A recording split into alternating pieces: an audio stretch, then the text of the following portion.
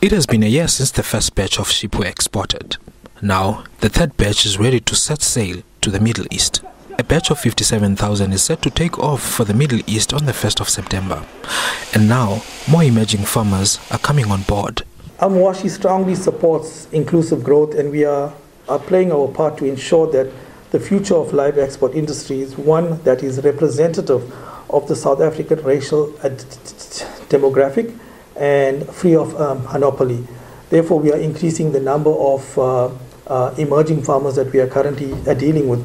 We haven't put a target behind those numbers, but we are looking at getting up to at least 30 to 35% of our total loads being supplied to us by BEE and the emerging farmers. This project generated more than 400 million rand during the past year.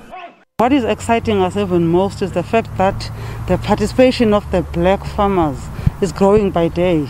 We started at less than 10%, we are now at more than 22% participation of black farmers. So to us, it is what we are looking forward to, and it's what we are supporting, and we are saying, working with Mawashi, we'll realize our dream as the province of ensuring that there is value addition. Being part of Mawashi will help us grow very strong, quickly, because of their assistance.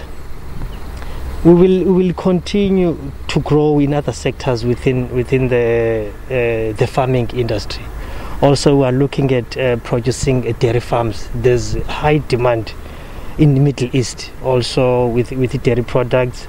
There is also opposition to the live animal export trade. The NSPCA unsuccessfully tried to interdict the shipping of the sheep on the grounds of the conditions the animals endure in transit. The NSPCA intends to appeal the court's decision. Yanga Funani, SABC News in East London.